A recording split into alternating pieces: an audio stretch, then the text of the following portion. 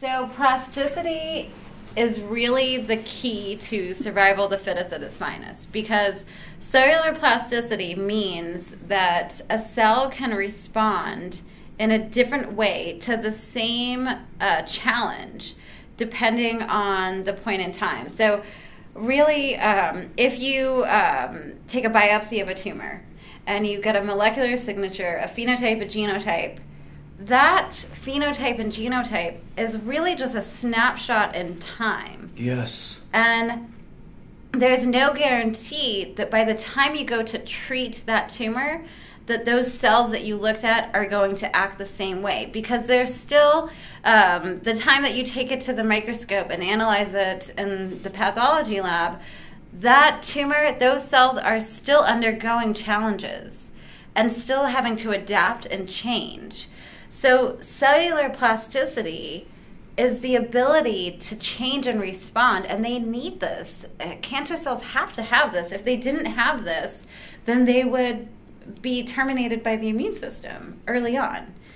And they would respond the same way to chemotherapeutic drugs all the time.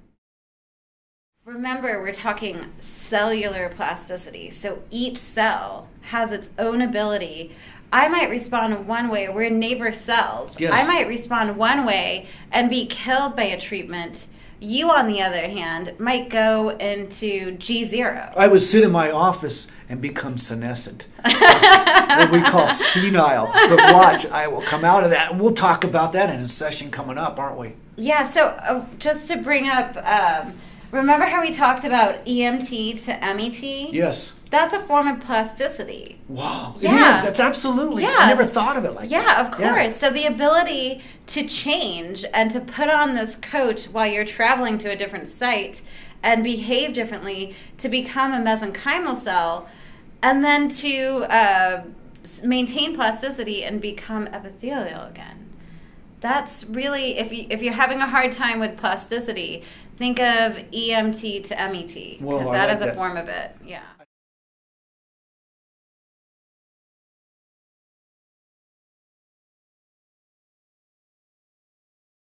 It really demands combination therapy, because if we were only treating one type of tumor, a tumor that was completely clonal, then all of the cells would behave the same way, and we could predict multi-drug resistance, and that is not the case.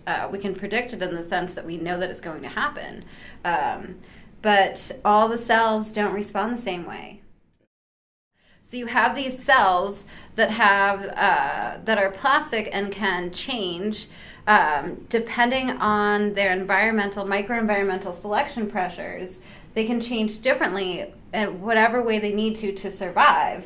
Whereas at the tumor level, the heterogeneity is these cells coming together.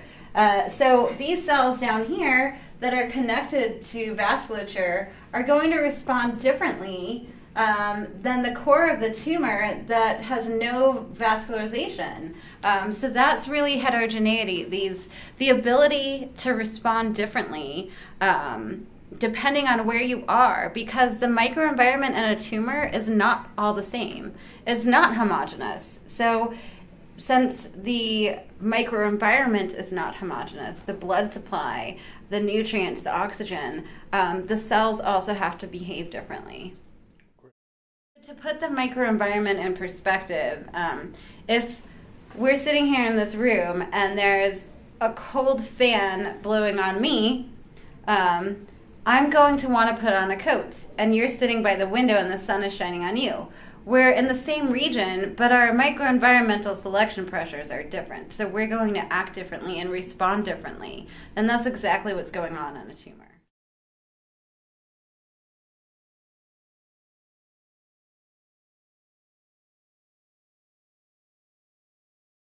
If you're confused about stemness, think about what a cell has to go through to go from EMT to MET.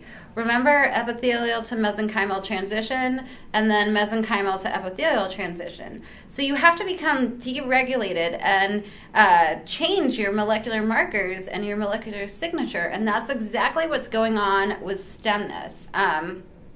Does stemness not have a molecular signature?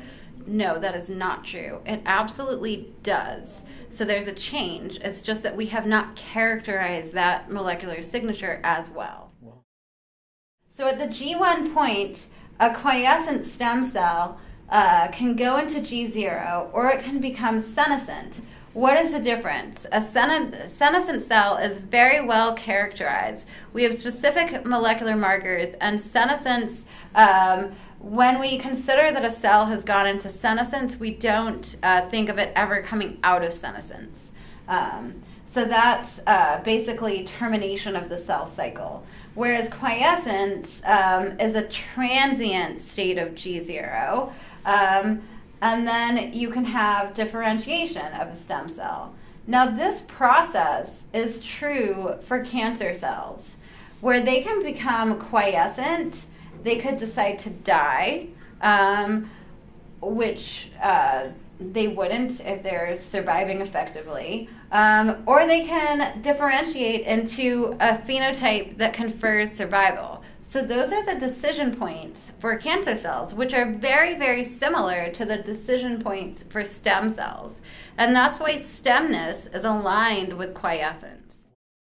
So these cancer cells that become stem-like, they're increasing their level of microRNA, and they're decreasing the expression of their molecular signature and becoming less differentiated.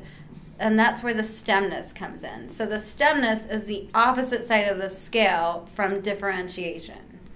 Often when cancers become undifferentiated, when we say they're poorly differentiated, that's associated with a much or a more poor prognosis with that cancer. Yeah, so these cells that are either quiescent, and when we're talking quiescence, please remember we're talking a state that the cell has entered, whereas stemness is the molecular signature. The loss of molecular signature as we know it and becoming more stem-like instead of differentiated.